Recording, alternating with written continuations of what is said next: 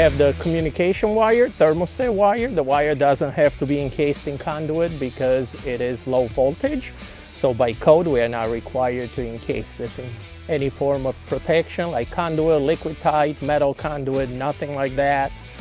We wrap it around the line set so that way it stays nice and neat, and we are going to apply some zip ties to keep everything in place.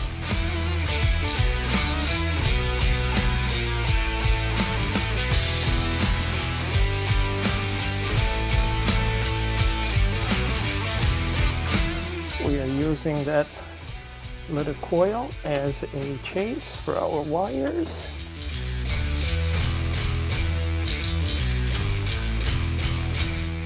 We want to make sure we tug the wire behind here. We just completed the wiring for the new furnace. I know for some of us that have been out in the field for a quite long while, it's going to be complicated, so it's going to be complicated for people that are green as well. But like any change, once you do it a few times, it's going to become second nature, and I believe we are all going to be just fine. So let's get started. The orange wire goes to the white terminal on a control board. So now this is the part that I said it's a little bit unorthodox. The white wire from the sensor goes to the R terminal on the control board. So we are breaking the power from this furnace going to the thermostat through the red wire from the thermostat going into the sensor. The next wire we have is the black wire from the sensor right here. That goes to the common terminal on the control board. We also have the common from the AC hooked up to the common terminal on the control board, and the common from the thermostat. Those wires are all connected here to this. We have all of our commons right here connected together. The one from the thermostat, we have a float switch, so that one we broke the white wire, the common from the AC, and that common is hooked up with the common from the thermostat and the common going to the control board. The green wire from the sensor, that's an optional wire. It's for an alarm. We don't have it hooked up because we don't have an alarm installed on this furnace.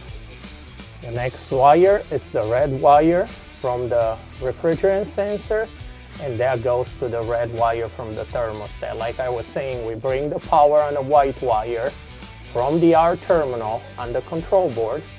That is going down to the sensor, and from the sensor we are returning 24 volts to the thermostat. If that sensor detects any refrigerant, it will shut down the power going to the thermostat, and it will engage the blower motor so it goes into a purge mode.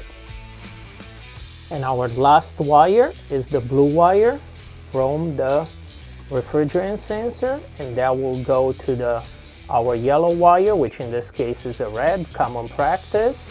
That red wire over there goes to the outdoor unit, and the yellow wire goes to the thermostat.